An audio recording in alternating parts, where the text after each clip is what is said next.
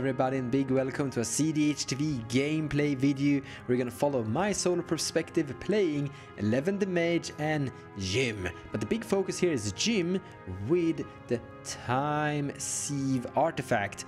Tap it, sacrifice 5 artifacts. We can create those 5 artifacts from token clues by Jim and a lot of hate bears. We're going up against Dihada, the Mardu commander, with Dockside Extortionist, there it is, and a new white cool upgrade enchantment. Very hard thing to pronounce, but it's basically a form of Cloudstone Curio variant. With us also we have Rhetoric playing Umbris Fear Manifest, a Demir Voltron kinda-ish commander with some milling interaction, but also if you generate infinite mana with Hullbreaker Horror, you can mill out all of your opponents. And finally, but def not least, we have Def Magic with us, who has his own YouTube channel where he also uploads gameplay videos if you want to take a look at that kind of sort with a different variant than mine. He's playing Sonic Wave, and for some reason we can't see that card yet here on the Mox field, but yeah, well, here we go. Really weird thing. You're basically creating tokens when you're casting odd or even spell, and then you flip it, and when token deals damage to the player you draw a card, so there's some form of token production card draw value there in Esper Color Identities. But other than that, it's a very clean and simple Esper deck. But now, let's start the match and take a look at my opening hand. Turn 1 Ristic is always a turn 1 Ristic. We are 100% keeping this hand. Land, Lotus Petal, pass, turn 2 Ristic Study. That's always gonna turn into something good. We're also the starting player, so I'm super happy about that. Starting off, drawing a card. I'm gonna play a Lotus Petal. I'm gonna play a Scalding Tarn. I'm gonna sacrifice a Scalding Tarn, find a Volcanic Island, and pass the turn. I have to admit that I'm like super tempted at casting turn 1 Grenzo, but don't do that. Don't. Ristic Study turn 2 is much better. From Jason Spiller, we have an Imperial Seal. I'm guessing he's gonna find a Dockside with that. 10 turn goes to Rhetoric. Oh, a Sol Ring. A Lotus Petal. And a turn goes to Def. Oh, he's attacking probably me. Here we go. This is my cool hand. I didn't have that much to reveal. Like, Ristic's coming up and then Unwell Breach. And that's it. And they're gonna see the Ristic Study soon anyway. What is really good though is that it didn't really see a stack package here, so they're still in the thought process that I might be on a fast combo ad nauseum game plan. What is that? 1/1 fly, whenever these combat to a play, each player puts a top card of the library into the grave. Okay. Then turn goes to me. Draw a card. I'm gonna play a Plateau. I'm gonna cast a Mana Crypt. I'm gonna cast a Ristic Study. I'm gonna sacrifice a Petal and pay 1 red and cast Grenzo Havoc Racer. And then I pass the turn. So we're setting up for a really good, like, value engine mechanic here. Which is good because we kind of emptied our hand. Jason cast a Material Excavation and pays for my Ristic Study. And then he passes the turn. So we go to Rhetoric. Yeah, there we go. Swamp. Ooh, Planar Void. I like that. Like, I don't care. So this is a card that does, whenever a card goes into a graveyard from play, not a rest in peace, it will go to exile instead. Now, everyone thinks that I'm lost on this Underwater Beach plan. And, like, I have breached there for value, so they might think I'm interacted with here. You pay for my Ristic Study. Oh well. I suddenly really like the Gataxian Probe here. Like, it feels like they think I'm on this breach plan, and they are changing their game plan because what they thought I had in my hand. Suddenly I really liked my opening hand a lot. But here we go. Death's turn. It's an Arcane Signet. We'll draw a card. Draw a Draenei Magistrate. I do like that. They haven't gotten their commanders out in play yet. And they're... Wait a minute! All of their commanders are great in play. I will untap and draw a card. Verdant Catacomb. I will sacrifice that immediately. It goes to exile. I'll find a bad land. I will attack at Rhetoric with my Grenzo for 2 damage. I'll exile the top part of the library. We'll flip into a Brainstorm. Yeah, pretty good. I'll cast a Draenei Magistrate, floating a colorless mana. And with that colorless mana, I will cast the Brainstorm. Okay, so we drew a bunch of lands here. We don't need this many lands. We put 1 land back, and we put that land back, and then we're good. This game really feels like it's going my way. Cast a Fellora Stone and pay for Ristic Study. Like, even if they pay, Ristic Study is doing some work. It's slowing them down, which is what it's supposed to do. Because a Fatal Loom looting, so now I draw 2 cards. 1 card. It's 2 Rhetoric. Plays a land, cracks the Bloodstained Mire, finds an Underground Sea. And here we go to Death's turn. I think the Draenei Magistrate did some real work on these guys. Apparently Death did nothing on his turn, just drawing a card and passing immediately. That's honestly great. So untap and draw a card. I take some damage from the Mana Crypt. So we drew the planes that we put on top of library from the Brainstorm. Death, I'm attacking you with my 2 creatures, dealing 3 damage total. Flipping 2 cards. Got a Ledger Shredder and a Swamp. Nice. So I'm gonna play Scrubland and then cast Jim, Chief Hopper. Then I'm gonna tap 2 and cast Ledger Shredder. I will then pass the turn. So we are in a super value train right now. No interact. Oh, well, we could draw into Force of Will. Heuristic Study here. Jason casts me Hook for free board wiping. So I will draw a card for Heuristic, and then I have no interaction to that. My 3 cool creatures will all die and go to exile. It's not that great anymore, but still we have a Jim in play. And I mean, it's bound to happen sooner or later. But that's honestly the big weakness to this kinds of decks, that there are board wipes here and there. You just have to live with it. Sadly, we can't use Underworld Breach to rebuild Draenei Magistrate. I think Draenei Magistrate was really good in this game. Rhetoric costs Vasa's Hideous.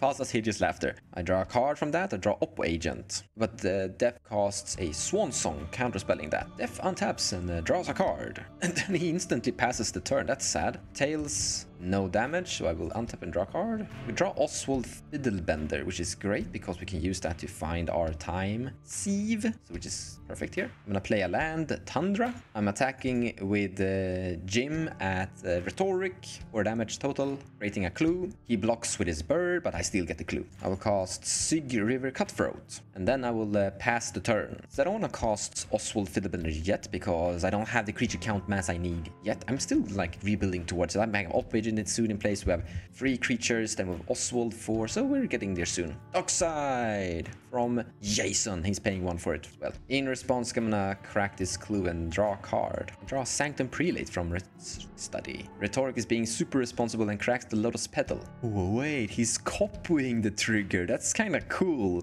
He's gonna copy the Dockside ability. This is honestly a super interesting way to play. I draw a card because of Heuristic Study. It's a great card to draw. Costs a bounce spell to reduce the Dockside treasure count here. Death is so responsible this game, just casting interaction after interaction. He also pays for my Heuristic Study. Super impressed. Even though he's like super interactive here, doesn't seem to be doing good. Like his mana count is really low and his hand size is growing small too. Kind of sad, even though he's playing like doing some really good work on this board state. Rhetoric gains 5 treasures, which is also going to increase the count for Jason's potential treasures too. And the difference between Death being super responsive, Rhetoric doesn't crack a single treasure. So this, in the end, double the amount of treasures Jason just got. I don't like this Rhetoric. Mons, would you shut up? I can't hear myself think while you're talking during this entire game. Jason recasts Merciless Excavation that was bounced back to his hand, and he pays for the Heuristic Study as well. So currently Jason can win with infinite mana. So in response to that enchantment still being on the stack, I'm gonna cast a Swords to Plowshare on the Dockside Extortionist here. And that stops Jason from potentially comboing off and winning this turn. And because of the Planner 1 black mana enchantment, it goes to exile, so it won't come back. Then Jason casts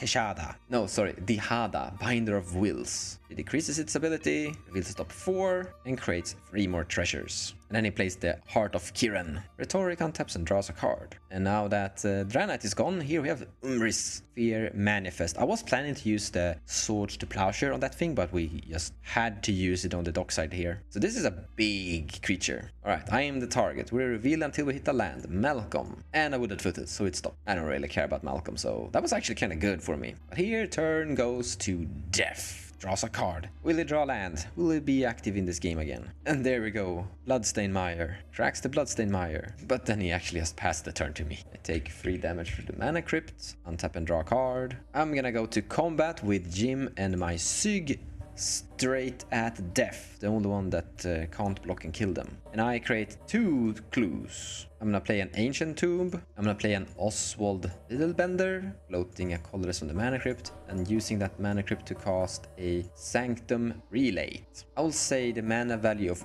1 on Sanctum Prelate, and then I will pass the turn. You remove a loyalty counter to make Heart of Kieran into a creature. He casts a Daffy Voidwalker, so Graveyards is super shut down. He goes to combat and swings 4 in there at Rhetoric, who's currently at 31 now, and then he passes turn to Rhetoric. He draws a card, plays a Swamp. His commander is currently at 2020, so it's not commander damage lethal yet, but like super soon. And then he casts Praetor's Grasp on me. He's not paying for Rhystic Study, so we're drawing a card. Draw a White Walk. But I'm gonna respond with a Deflecting Swart, changing the target to Jason. I don't want you to look at my deck. Now we could be fancy and cast Opposition Agent, but Opposition Agent reads, while an opponent searches their library, which Jason isn't, Rhetoric is searching his library. But I was honestly a little bit scared he would go through and just find time sieve here, and that would make me super sad. Oh no, this was maybe bad. He takes the Toxic Deluge. Sadness. Super great board vibe. I don't think you can see it in this glare, but that's a Toxic Deluge removed from... Oh no, wait, he can actually cast it as well this turn. Oh no, he can do it this turn. Oh no, this might be GG from nowhere. He pays 5 life into the board vibe, and he also pays for the Rhystic Study. So we need to rebuild a second time. Oh, and he goes to combat and goes at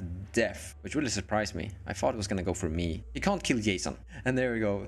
Death saves himself with a Oppo Agent to block the big thing. Doesn't pay for Rhystic, so I draw a card. And the Oppo Agent dies. Stands straight in the way of that big nightmare thing. I would have survived too. I would have done the same. And then turns goes to Death. Like, Death is having a horrible game here, I think. Just interacting with everybody, being set back so much, and then have to throw the Oppo Agent under the bus. So I guess he's gonna win anyway. And he casts his commander, the Soundwave, giving me a card draw. Command Tower, the backsided tape, which means that he can cast non-odd and even spells and create tokens. And then he passes a turn. No damage from Mana Crypts. Untap and draw a card. Gonna play Command Tower and land drop. I'm gonna cast an Esper Sentinel. I'm gonna cast a Chief Jim Hopper again. And then I'm gonna pass the turn. I'm gonna discard an Underworld Breach to exile. So we're kind of back in the game, I guess. Or will soon be. But Jason is sitting in a pretty good board state himself here, getting another land into play. He does the same trick again, make Kieran into a creature, making that vehicle into a 4/4 lifelink flying indestructible, and he punches Rhetoric for 4 damage. Bonk! And then he casts Braids, a Risen Nightmare. He goes to his end step and sacrifice an enchantment, because Dockside is exiled. So we have to sacrifice enchantments, otherwise he draws 2 cards and we lose 2 life. I'm never sacrificing Rhystic Study for this. So no one sacrifice anything, he draws 3 cards. So Rhetoric untaps, and we go to a very scary turn. Cast an artifact. He pays for Rhystic, but it doesn't pay for Espel. I draw 1 card. Then Death casts Fierce Guardianship, not paying for my things, but also triggering his cassette thing. So I draw 2 cards. I draw my Fierce Guardianship and a Ringmare.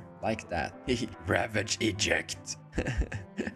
And creates that token. And a Soundwave Sonic flips back. Oh, it's a Death Touch creature. So he oh no, this means that the Rhetoric's gonna attack at me. Oh well. So the big creature is coming my way, I guess. I'm putting Esper Sentinel in front of the bus. And this is a big bus. So turn goes to Death. He attacks at Dihada with his Menace Death Touch guy. And Dihada goes down to 1. And then he casts the Fairy Master of Time. Not paying for my Rhystic Study. And draw Deafening Silence. So I could honestly counterspell this with Fierce Guardianship. But I think that... Should we interact with this? I think we can let it resolve, honestly. And looking at the table politics, it sounds like they are scheming to kill Jason with this. Like, they're gonna phase out the indestructible blocker, and then the Nightmare is gonna super smash Jason's face. And then the turn goes to me. Draw a card. Take 3 damage. My Mana Crypt is killing me. It's the Rainforest. Sacrifice it. Finding an Underground Sea. Combat. Jim is going at Rhetoric. I create a clue. I will cast a Vryn Wingmare. Death activates the fairy. Draw a card in response. I'll cast a Daffy Voidwalker. And then I pass the turn. Discarding an island and a Deafening Silence. Dihada dies to her own ability, taps 7 mana, and recasts Dihada. And he pays for Rhystic Study. He boosts on Heart of Kiran again, the same thing as before, making it indestructible. He swings at Teferi, but in response, Def will phase out the Heart of Kiran. And then we go to the end step where Braids will trigger, and he sacrifices a treasure. He draws 2 cards, and everyone but Rhetoric loses 2 life. The reason I'm not sacrificing anything here is because I plan to potentially win on my turn if my Tainted Pact is lucky. And Rhetoric costs Odd Nauseum or Sad Osnium. I draw a card because of Rhystic Study. Do we interact with this? Like, he's on 15 life. I think we let this one fly. We're greedy, but like, we have a silence, we have some cool interaction. First it hits Braid. I don't think this is a threat. Like, this life total's a little bit too low here. Technomancer. He's at 8 now. Arcane Sign is at 6 life. I think this is a suicide. Well, good attempt. Lower Stone is at 4 life. And he stops. That was so sad. So we start at 15. He's down to 4 for a card. Ouch. I don't know if he can actually even attack, because I just attack him with my gym and he's dead. He's attacking at Jason with his Nightmare, and the Braids die. It's a very interesting Voltron commander with like interaction and exiling opponents, but yeah, I don't know. He cost Mana Vault, not paying for heuristics, so I draw a card. Swamp, oh well. And here we have Ruthless Technomancer. Def activates his commander. No, his Planeswalker, draws a card and discards a card. So here's a really cool synergy. Ruthless Technomancer's ETB will sacrifice his commander and gains treasures equal to that creature's power, which is an enormous amount right now, which means that he ultimately gets 38 treasures. And suddenly this commander looks pretty interesting. Casts an Arcane Signet, he casts Fellwar Stone, paying for everything, he casts Braids, then he goes to his end step and sacrifices one of his treasures to Braids. I will sacrifice my Mana Crypt. No, I will sacrifice a clue. He draws 1 card and the Def loses 2 life. He uses Teferi to draw a card and discard a card, which takes Teferi up 4. Discards Daffy Voidwalker. He attacks with his Tuken at Jason. He casts Diabolic Intent. Here we go, finally. I have a response. I want to cast Oppo Agent. So this means that my Oppo Agent resolves, then Diabolic Intent is still on stack. Rhetoric casts Oppo Agent, and because of like a timestamp thing, Rhetoric is the one that searches his library instead, not me.